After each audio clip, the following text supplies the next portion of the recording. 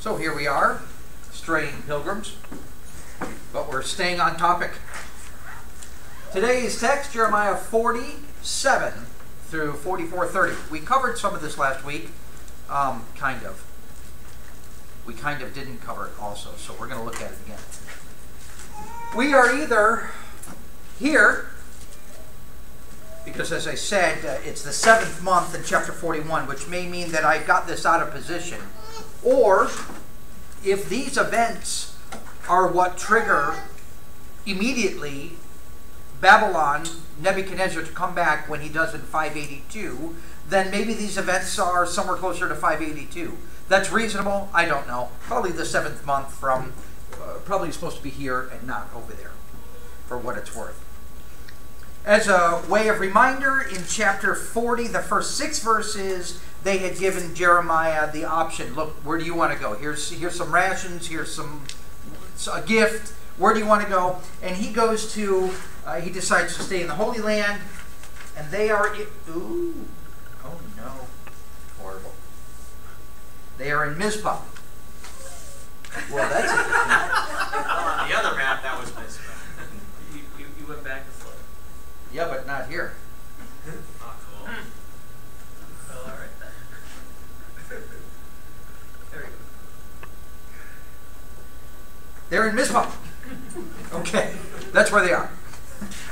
All right, so there we are. They're in Mizpah and in chapter 40, verse 7.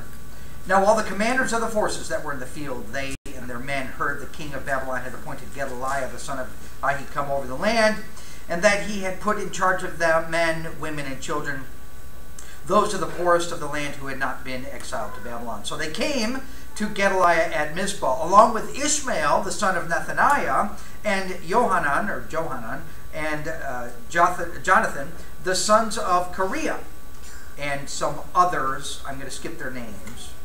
Then Gedaliah, verse 9, the son of Ahikam, the son of Shaphan, swore to them, saying, "Do not be afraid of serving the Chaldeans. Stay in the land, serve the king of Babylon, that it may go well with you." We pointed out last week, again, that Jeremiah had already written to those who are in Babylon, stay there, live there, be faithful. And now here Gedaliah is saying, stay here, be faithful, and that'll go well. But same message in either place.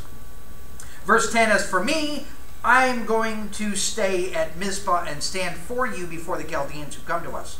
But as for you, gather in the wine, the summer fruit, the oil, put them in your storage vessels, and live in your cities that you have taken over. Likewise, also all the Jews who were in Moab, among the sons of Ammon and Edom, who were in all the other countries, heard that the king of Babylon had left a remnant in Judah, and he had appointed over them Gedaliah, the son of Ahikam, the son of Shaphan. Then all the Jews returned from all the places to which they had been driven away, and came to the land of Judah to Gedaliah at Mizpah, and gathered in wine and summer fruit in great abundance. So there's a good start. We pointed out last week, just because there's a good start doesn't mean it's time to relax, right? The farmer's having a good season. He says, okay, I don't got to do any more work. No, that's not the way it works, right? They keep on keeping on everybody, not only the farmer, everybody, especially those of us who are self-employed. We understand what that means. Okay.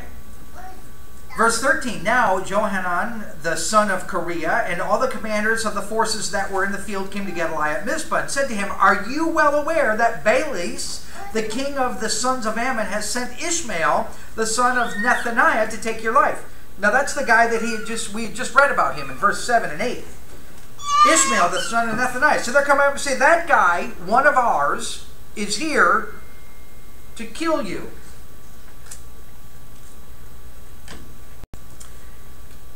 Then Johanan, verse 14, the end of it says, but Gedaliah, the son of Ahikam, did not believe them. Then Johanan, the son of Kareah, spoke secretly to Gedaliah in Mizpah, saying, let me go and kill Ishmael, the son of Nethaniah, and not a man will know. Why should he take your life, so that all the Jews who are gathered to you would be scattered, and the remnant of Judah would perish? But Gedaliah said to Ahikam, the son of Ahikam, said to Johanan, do not do this thing, for you are telling a lie about Ishmael. Okay, last week I posed to you that maybe he was loving all things and believing all things.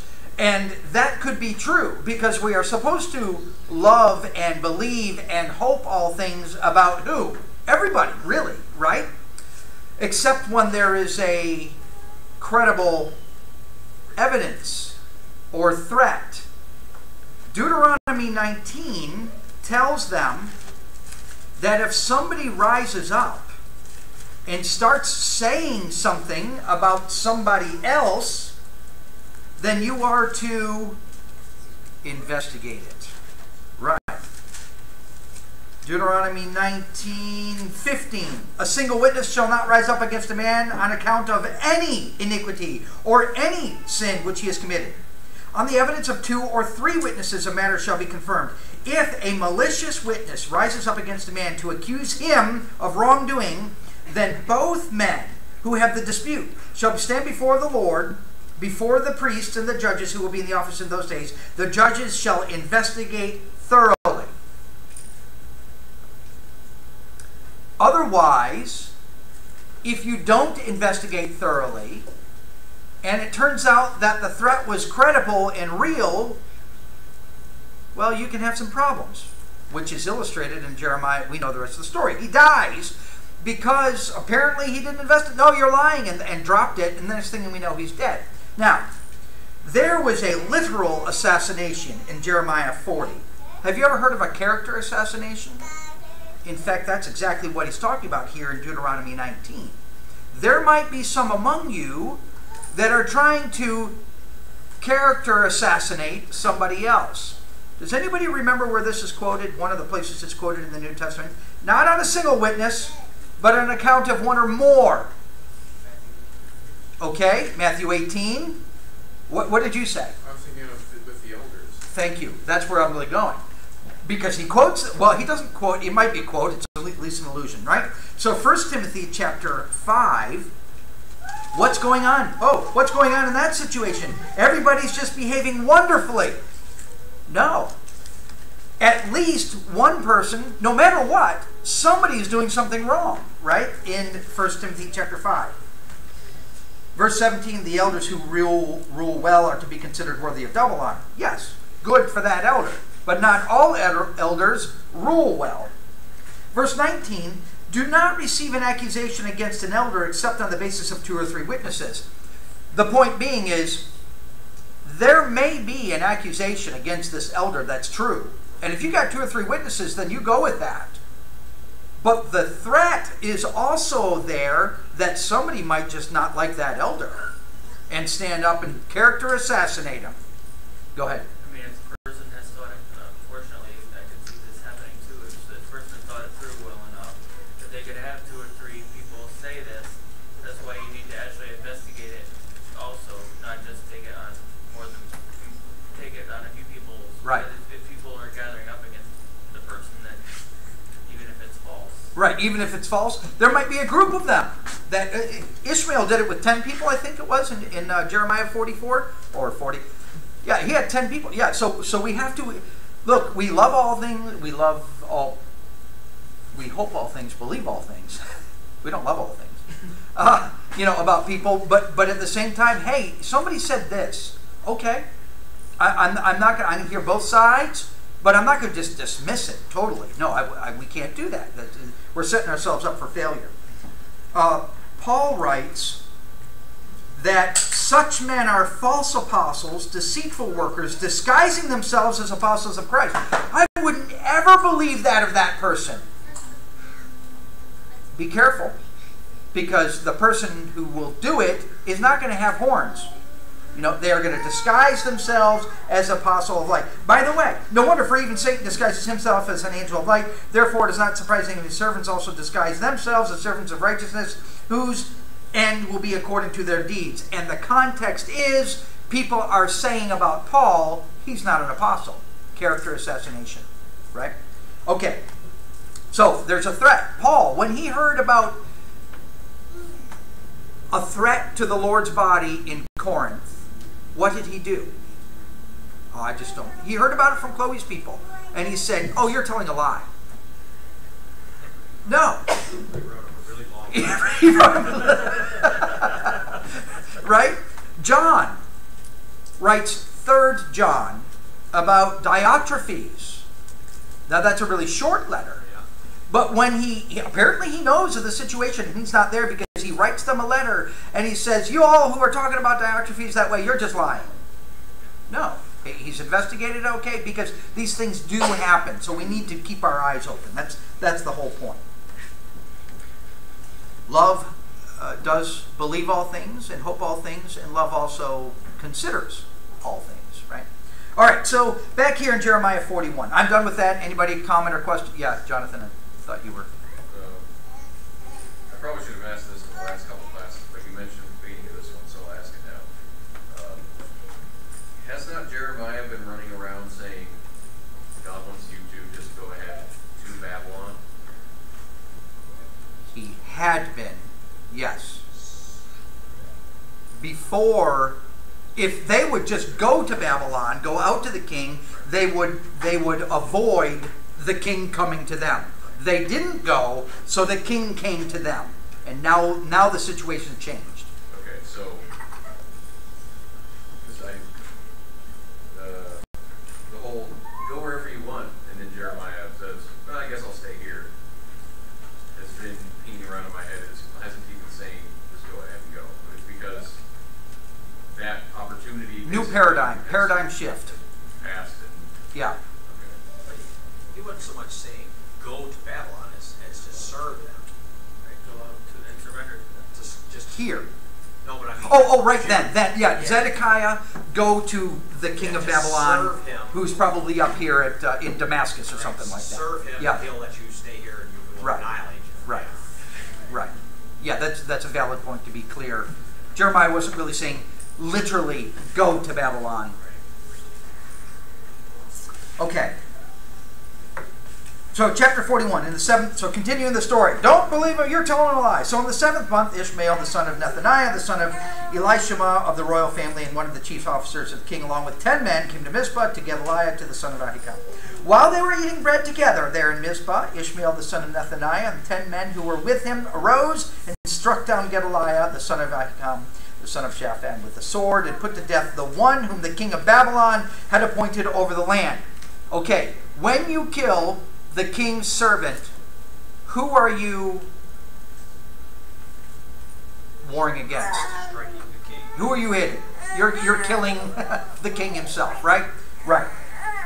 So this is he's instigating, and probably on, it doesn't say it, but I'm guessing he does on purpose. Maybe I should hold that comment to myself. Ishmael also struck down all the Jews who were with him, and that is with Gedaliah and Mizpah, and the Chaldeans who were found there, the men of war. So I mean, this is obvious, it's blatant. Whether or not it's actually on purpose, I'm gonna instigate him. That is what he's doing. Now it happened on the next day after killing Gedaliah, when no one knew about it, that 80 men came from Shechem, from Shiloh, and from Samaria, with their beards shaved off and their clothes torn. By the way, where are these people coming from? Not actually within Judah. The point is, there are still people faithful to Jehovah living outside of Judah, up in the lands.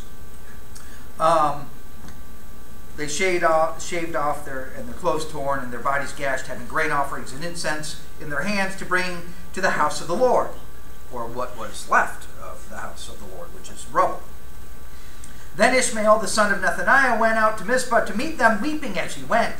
And he met them and said to them, "Come to Gedaliah, the son of Ahikam." Yet it turned out, as soon as they came inside the city, Ishmael, the son of Nethaniah, and the men who were with him, slaughtered them and cast them into the cistern. But 10 men who were found among them said to Ishmael, "Do not put us to death, for we have stores of wheat, barley, oil, hidden, and honey hidden in the field." So he refrained and did not put them to death along with their companions. Now, as for the cistern where Ishmael had cast all the corpses of the men whom he had struck down because of Gedaliah, it was the one that King Asa had made on account of Baasha, king of Israel. Ishmael, the son of Nethaniah, filled it with the slain. Then Ishmael took captive all the remnant of the people who were in Mizpah, the king's daughters, and all the people who were left in Mizpah, whom Nebuzaradan, the captain of the bodyguard, had put under the charge of Gedaliah, the son of Ahikam. Thus Ishmael, the son of Nethaniah, took them captive and proceeded to cross over to the sons of Ammon. So now he's taking them all, and he's going to the Ammonites. All right. But Johanan, here we have this guy again, the son of Kareah, and all the commanders of the forces that were with him heard of all the evil that Ishmael the son of Nethaniah had done. So they took all the men and went to fight with Ishmael the son of Nethaniah, and they found him by the great pool that is in Gibeon. Now as soon as all the people who were with Ishmael saw Johanan the son of Kareah and the commanders of the forces that were with him, they were glad. So all the people whom Ishmael had taken captive from Mizpah turned around and came back and went to Johanan the son of Kareah. But Ishmael the son of Nethaniah escaped from Johanan with 8 men and went to the sons of Ammon. And he got away with murder, didn't he? No. You read the rest of the story, yeah. Right. He doesn't get away with murder because in the very passage we were reading before, 1 Timothy 5, the sins of some men are quite evident, going before them to judgment. For others, their sins follow after. And he got what was coming to him. Unless he repented and asked God for forgiveness. No matter what, he got what was coming to him, right? One could have disputed the way I phrased that, right? Because if he was repented and received mercy, then he did not get what was coming to him. Right. So I ask every night, I ask every Sunday and every Thursday, I ask my children, I say, what did you learn in Bible class? And for months they said, we didn't have Bible class, Daddy. And I said, yes, you did. You were in it. And then they quick think and say something. Well, Nikolai said, I learned that Ishmael got away with murder. And I looked at Nikolai, I said, did he get away with murder? And he said, no, because God knew. That's right. So he's doing well. Couple things from this. Maybe you have some points. Number 1, when things are going well, when things get going well, verse 12 of chapter 40, the summer, everything's going well, that's when the work starts. Right? When things are going well in your life, in the congregation, that's what I'm thinking of. The congregation's going well. That's when the work is beginning. Right? The work is beginning every day that you're waking up. So don't let your guard down. Right? Oh man, things are going great. Yep, good. The work is still. The one expected to lead. Chapter 41, Ishmael, the son of Nethaniah, the son of Elishama. Now what are the next words? Of the royal family. Sadder words have never been spoken. The one who was supposed to lead them, of God's chosen family, is the one that destroys them or leads to their destruction. Not all leaders lead, do they? Not all leaders care. Some only care for themselves. So the lesson is, for them, the royal family was chosen by God. Our leaders, we choose in one way. We need to be very careful. Enemies without and enemies within. What do you do in this situation? There's Baalis, the king of the Ammonites. He's trying to get us. He's trying to get us using somebody that's within us. There's enemies without, enemies within. What do you do in that situation? Nothing different than if you got friends without and friends within. It doesn't matter what the situation is. You are always faithful to God. That's what you do in that situation, right? James chapter 1.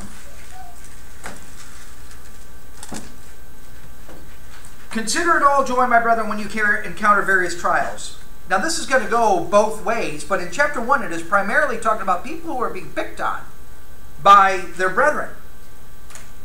Chapter 2 talks about the rich man. The rich man, there's 3 people. There's a person who sees a rich man and a poor man. And this person who sees those two says to the rich man, come in and take the good seat. And he says to the poor man, you sit over there. And when he does that, how does the poor man feel? Consider it all joy, my brethren, when you encounter various trials. Why? What's the threat? That when somebody picks on you, you might what? Retaliate.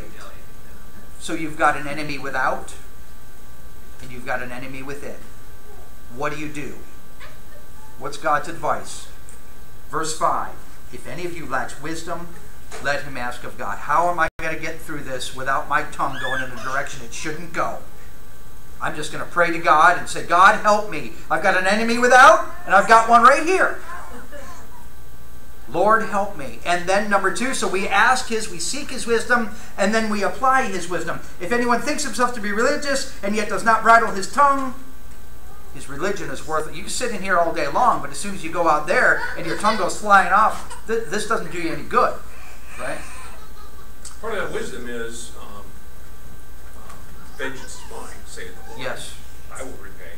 But also it's be kind to your enemies, and you will heap burning coals on his head. Yep. Right? Not that that's not a bad thing. But he's gonna heap them there himself. Yep. Because he knows that you're a better person than what he is. Yep. Make it real obvious to him. And perhaps change his heart, perhaps not, but you've done the right thing no matter what. Right. A few bad apples spoiled the good progress. What were you? I was talking to him. Oh, sorry. Ethan. Just a side note, it doesn't say anything in 41, so it's a little bit of a question. It says he takes, in verse 10, he takes the people captive who were left at Mizpah. Jeremiah was in Mizpah at the time, right? Okay. Yeah, he jerked around. It doesn't mention him right here, so I'm just making sure. Yeah, I mean, last we knew, he went to Gedaliah at Mizpah, and then Mizpah is taken over. So, I mean, maybe something's missing. And next thing we know, he's in Egypt with them. So it seems, Well, they do come to him and ask him first. Yes. Sort of. Right, right. We'll get there. So a few bad apples spoiled the whole bunch here. Things were going well, and there weren't a lot of them to begin with. But out of the group, there were 10, 11 people, I guess. I don't know how many people who came along and spoiled it for everybody. And that's why Gedaliah, if he had been a better and wiser leader, would have heard the threat and investigated it. Right? Because, it's possible that a few of our own people can spoil it for the rest of us. And the New Testament gives us instructions. Yes, there might be a situation. Look, you got to go deal with this. Here the situation. Because a little leaven leavens the whole lump. Now that can talk about, I've got pride and in myself, that can destroy the rest of me. My pride can destroy the rest of me. It also applies to one bad egg. No, one bad apple spoils the whole. Right. Whatever. You get what I'm talking about here. Another point, there is a big life change for these people. Especially the commanders. The commanders of the forces. Now, I'm not here to suggest that that's all they ever did. But next thing you know, the commanders of the forces, who have been fighting for years now, are told, serve that man you've been fighting so far, and serve him by picking your vines. Life change. Does life change for us sometimes? Death, divorce, loss of a job, that can be big. What do? The same thing you always do, right? It's not easy for me to say, I've had a pretty easy life. And so it's easy for me to stand up and say, you got to be faithful. But that's not really me saying it, it's God saying it. Look, we have to be faithful. By the way, all the chaos, we can make this point now. All the chaos going on, where is this chaos going on? In God's land. And among whom is this chaos happening? God's people. Boy, are they doing a good job bringing glory to God. And yet these are the very ones who are saying, we are few, but we have the land. Go far from the land, God has given us the land. And God looks at them and says, you sin after sin after sin. You're not in this land because you're special, right? Okay. So, chapter 41, verse 16. Oh, by the way, this guy Johanan. So, then Johanan, the son of Kareah. All right, this guy, we know 4 things about him so far. Number 1, he came with the commanders to Mizpah. Gedaliah is in Mizpah. He's leading the Jews. Here comes Johanan. Not all of them came. He did. That's good. Number 2, he served the way he ought to. Gedaliah said, go out there, work the fields, and everything will go well with you. Well, he was one of those out there working the fields. Number 3, he wanted to protect the king. Or he's not a king, he's a vassal king or whatever, the governor or whatever you want to call him. He wanted to protect him. He said, look, hey, there's a threat out there. And number 4, when Ishmael took all the people, he went and rescued all the people and brings them back to the promised land. Now, what happens? This is what I call a good start for a guy. Hey, that sounds good. We like him so far. Then Johanan, the son of Kareah, and all the commanders of the forces were with him, took from Mizpah all the remnant of the people whom he had recovered from Ishmael, the son of Nethaniah, after he had struck down Gedaliah, the son of Ahikam, that is, the men who were soldiers, the women, the children, the eunuchs, whom he had brought back from Gibeon. And they went and stayed in Geruth Kimham, which is beside Bethlehem, in order to proceed into Egypt. What? They had been told, stay in the land. In order to proceed to Egypt. Wait a minute, what? Sometimes, some of God's people will cause others of God's people to say, what? Wait a minute. What did he do? What did she do? Her? At the same time, and that's a valid point, at the same time, how many times a day do I cause God to say, what did he do again? Lee blew it again. Lee did wait a minute, what? He was doing all right here, and then he did this? I just don't understand it, so be careful. They went because of fear. Because of the Chaldeans, they were afraid of them. Fear causes you to think funny things.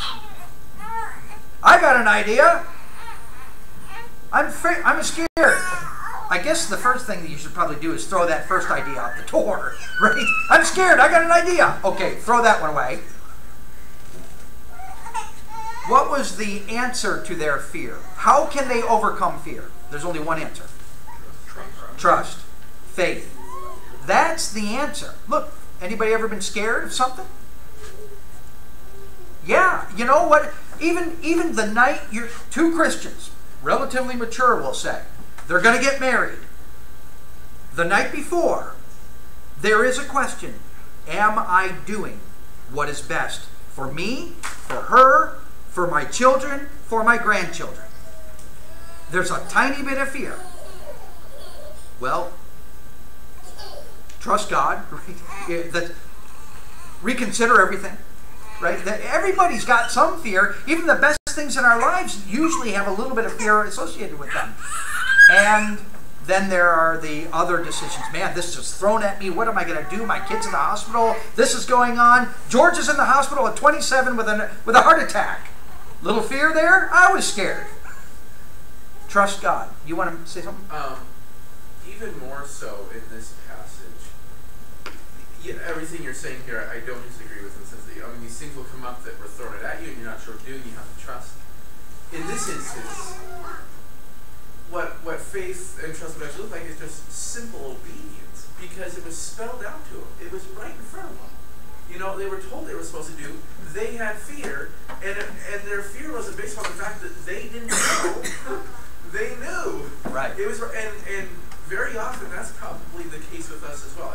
Yes, life throws curveballs, and we need to not fear that. But I'm afraid I'm in a situation where it feels like I should be sinning. Well, no, you shouldn't. Right. You shouldn't. This one's an obvious call. Right, an obvious. Yeah, this one's an obvious call. Fear was, I think, more misplaced than it was. It shouldn't have been there. Always. They're going to do something they shouldn't do because they're afraid of the Chaldeans. What might the Chaldeans do to us? Should be afraid of God. Why do you think the Chaldeans are there to begin with? Because they got lucky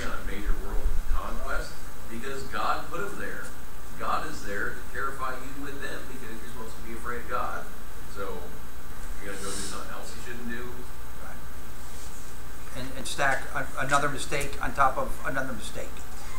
Yeah. I think the big, the whole situation kind of feels like to one of them, do I give up or not?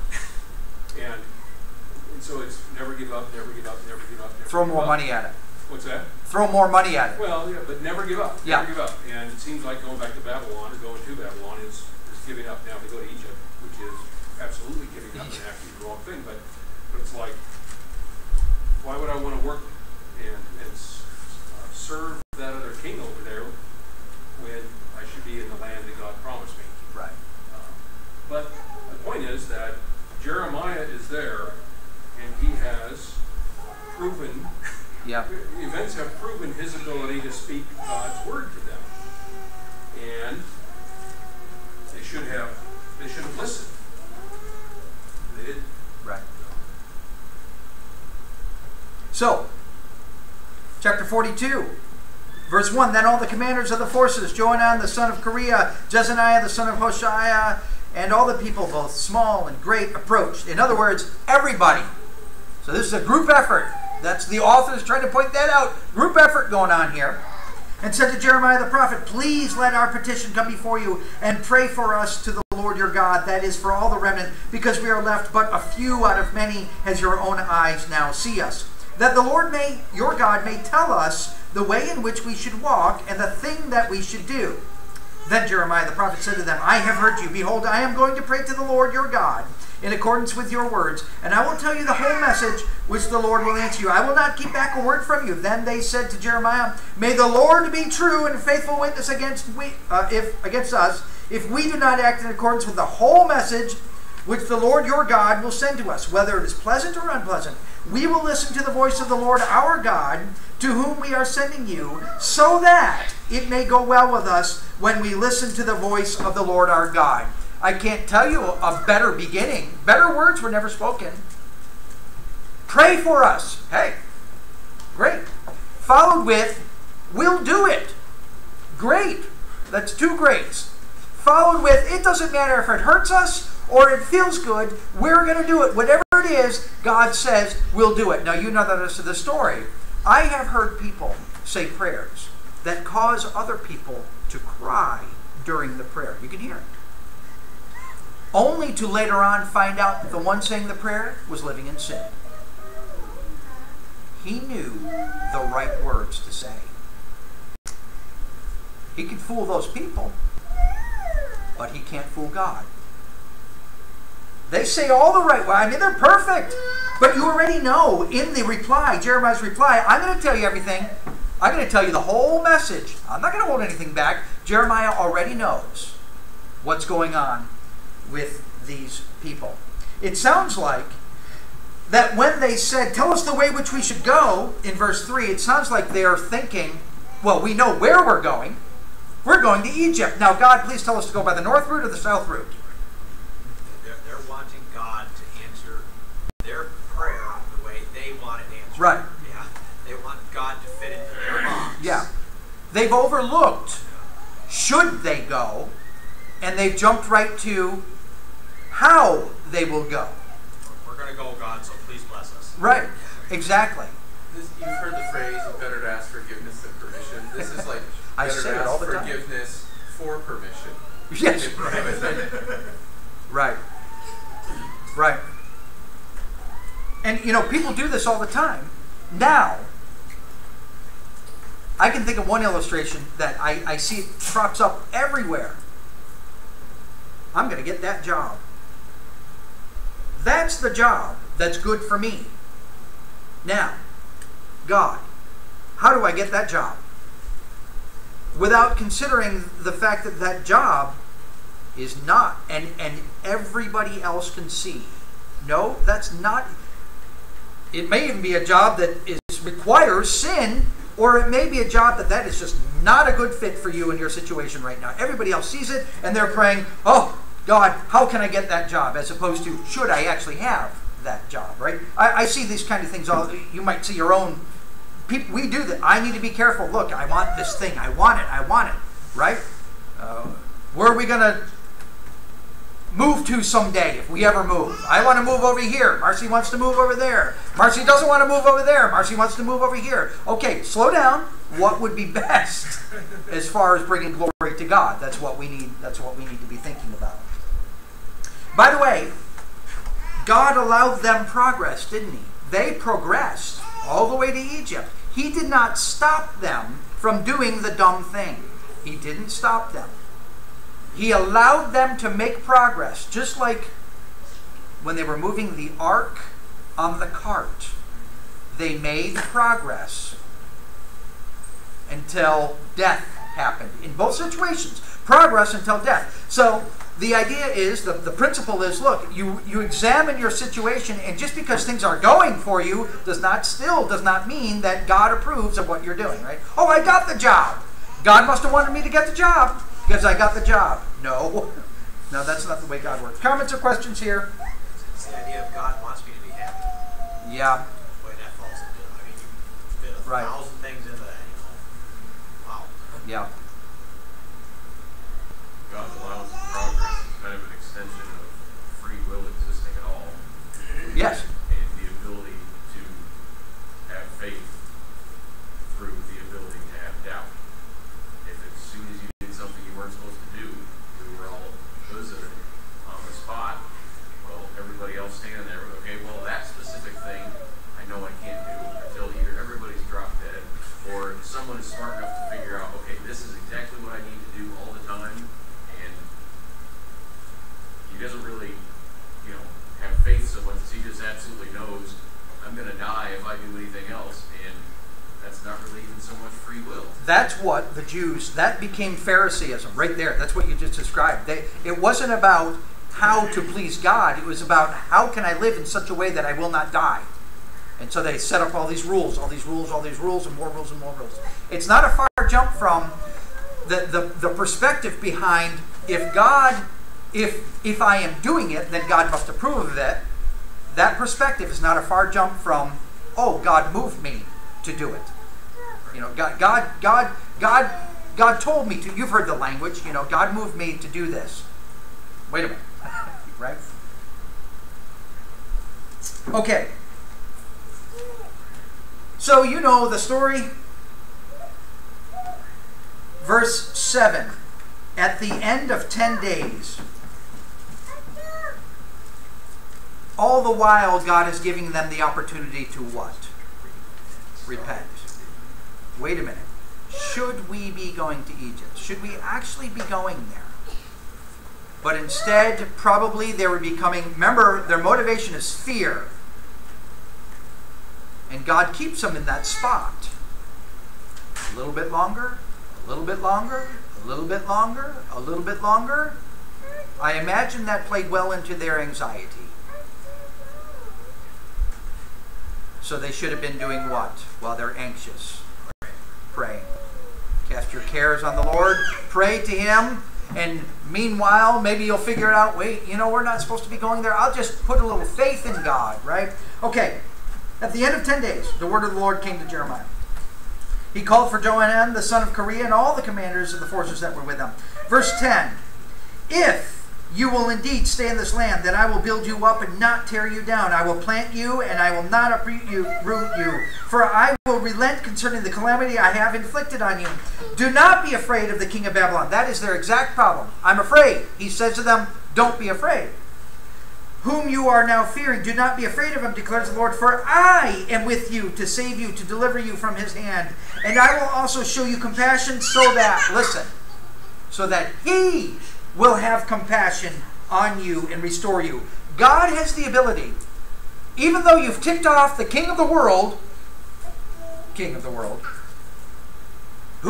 they're all known to be angry and fly off the handle at any little thing. God says, that king that you're scared of, I can make him have compassion on you. Trust me. If you trust me, it'll go well with you.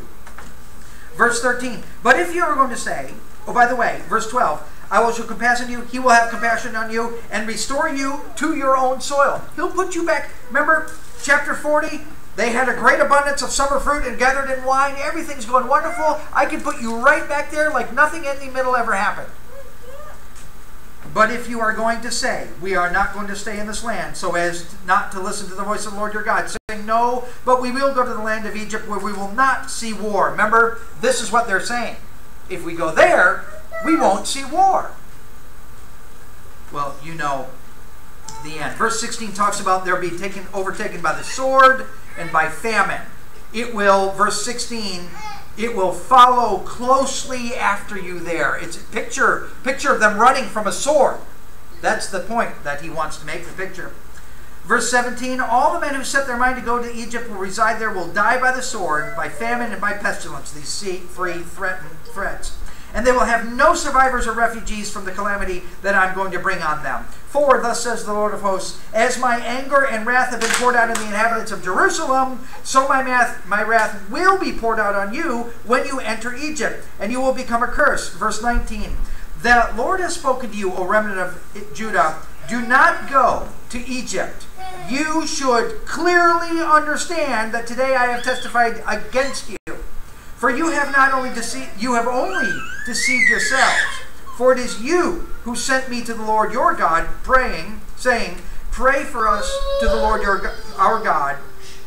And whatever the Lord says, tell us so, and we will do it. So I have told you today, but you have not obeyed the Lord your God, even in whatever he has sent me to tell you. Therefore you should now clearly understand that you will die by the sword, by famine, and by pestilence in the place where you wish to go and reside.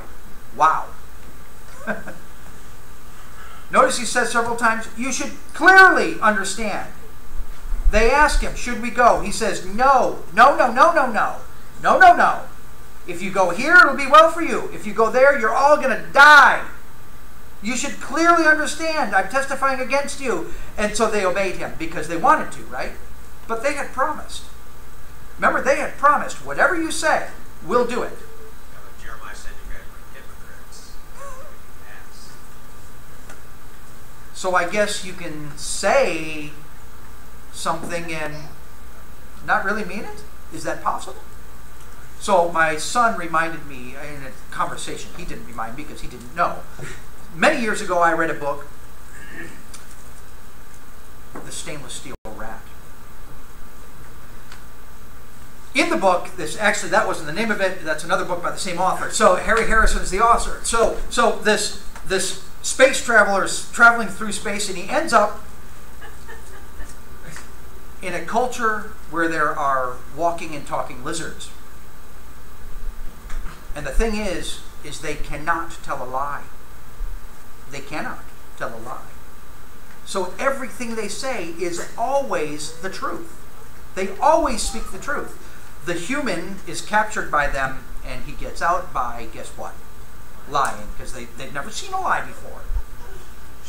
These people here are not like the lizard men in the story, are they? No. They say, look, I promise to do whatever he says, and then they don't do it at all. They do the exact opposite. They do what they said they wouldn't. Sometimes people can say things and not mean it. Now, we need to be watchful that somebody is not saying to me something and not meaning it, and I need to be careful that I am not saying, God, by the way,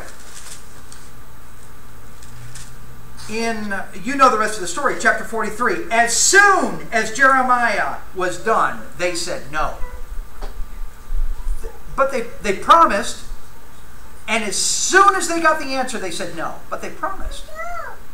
So I guess a promise can be exposed as a lie immediately. Actually, it was 10 days later. So their commitment wasn't actually as binding, was it? Because it was 10 days later. They said, we'll do it, and then they had to wait 10 days. So their commitment wasn't as much, was it? When did you commit? Gary, do you remember when you committed to do everything God said? Do you remember? Exact year? Yeah, day? No. Anybody in here? No?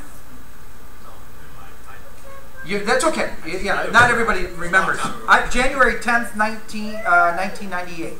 January 10th, 1998, I said to God, whatever you say, I'll do it. Now, I have not kept my end of the deal. I know that.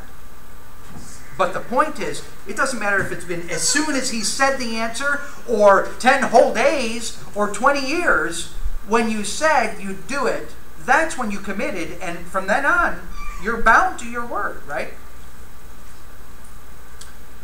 I find it interesting that they were in this little land, they were in Judah, they're in Mizpah, or right around there, and they're scared of the king of Babylon.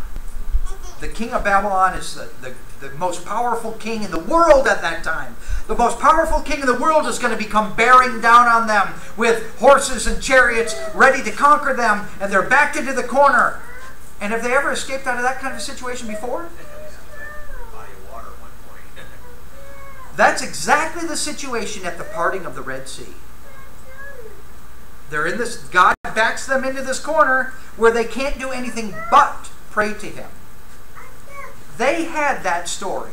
They knew that story. But yet, they didn't take it into account, did they? They knew why God says, I'll tell you why I did that. You want to trust me? Right. Jonathan. That story, interestingly enough, was specifically about Egypt. They're trying to run away from the Chaldeans because he's a scary guy who's beating up on God's people, and the situation is out of control. Right. So they want to go to a place, and if a Jew hears Egypt, they should be thinking, that was 400 years of terrible, and we're not there now. How did that happen? Oh, God brought us out. So clearly, God can do some major king influencing for a bad, scary dude who's beating up on God's people. Selective memory and mental gymnastics. That's what fear caused in them. So it can do it to me too. Why am I doing this stupid thing? By the way, at every opportunity they had to stop doing this stupid thing, what would it have taken? Say it. Yeah, humility. Yes, humility. I phrased that horribly. I'm going for faith. That's what it would. Okay, God said, I found myself in the dumb. I thought the dumb thing, and now I'm in it, and it's not good. It's going to get worse. What can you do?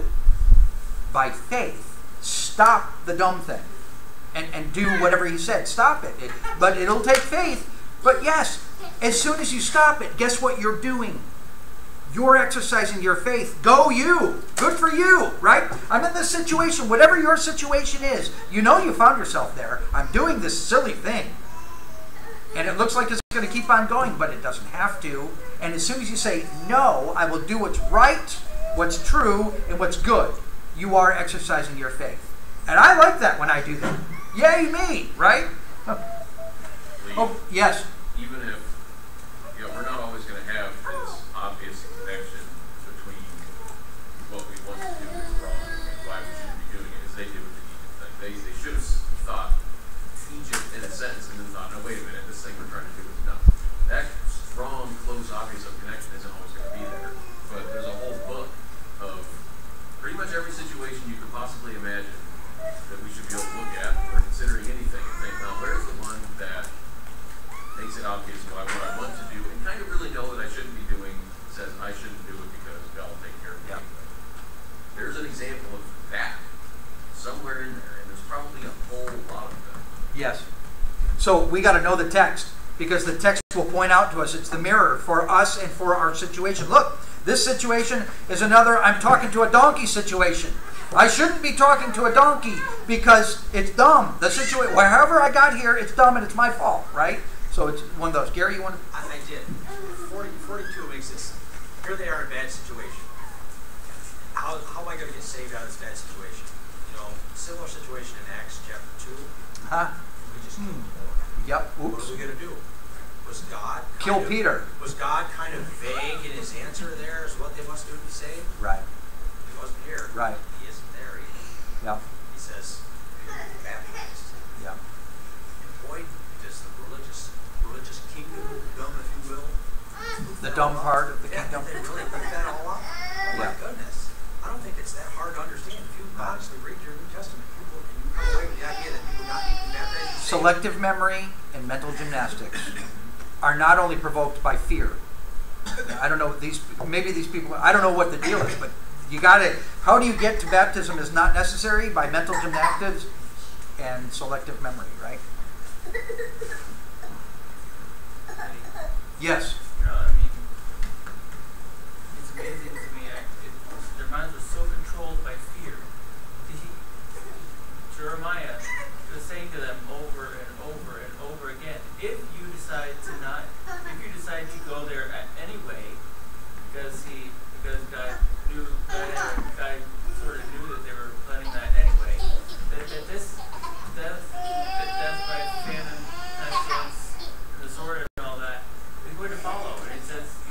certain because God is the one that's saying it.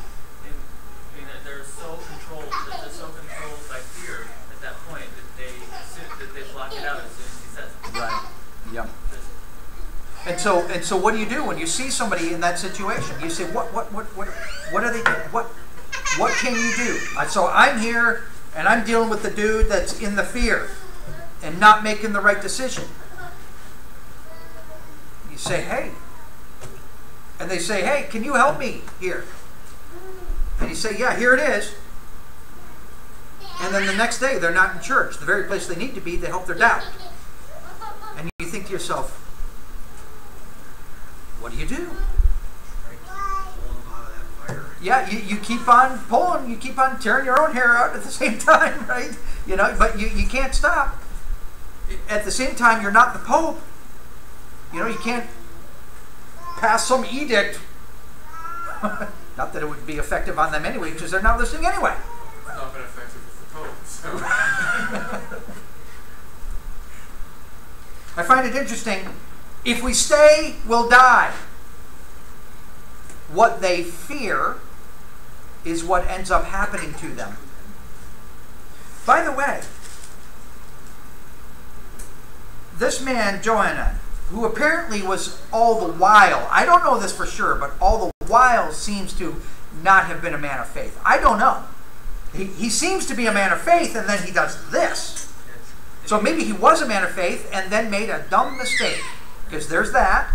Or maybe he seems to be a man of faith, like the rich young ruler, who seems to be a man of faith, but when you actually test him, it turns out, no, he never was. It was a matter of convenience all along. You know, he's more nationalist. Go Israel! Okay, and now to protect Israel, we're going to go to Egypt. It's had nothing to do with faith the whole time. But what he says is, why, when he goes to Gedaliah, this man, when he goes to Gedaliah, he says, Gedaliah, somebody's trying to kill you. Let me go and kill him secretly. Why should he take your life so that all the Jews who are gathered to you would be scattered and the remnant of Judah would perish? And the very thing he doesn't want to happen, he causes to happen. How sad. I don't think he honestly thinks that he's doing the wrong thing. Because he goes and saves him from the Ishmael. No, we're never going to think we're doing the wrong thing. You know, I know I'm doing the wrong thing. Right? It's like, as you ask an interesting question, was he good or bad? I'm like, well, a little bit of both. Maybe. Yeah. Right. Yeah. Or there might be a third option, but it's either he appeared to be righteous, doing some good things, but in fact wasn't a man of faith to begin with, because we see that all the time. And it's a threat. It might be me. I might be, oh yeah, I put up a good show, which I don't. I know that. but he puts up a good show, but man, he's not actually faithful. God knows. Or the situation might be that he's doing great. He's really doing great. He's doing some good things with the faith he has. He's putting it to use. And then here comes this one, and wham, does he plummet. You know. They also had, by the way, verse 12 of chapter 42, and we'll be done pretty much about now.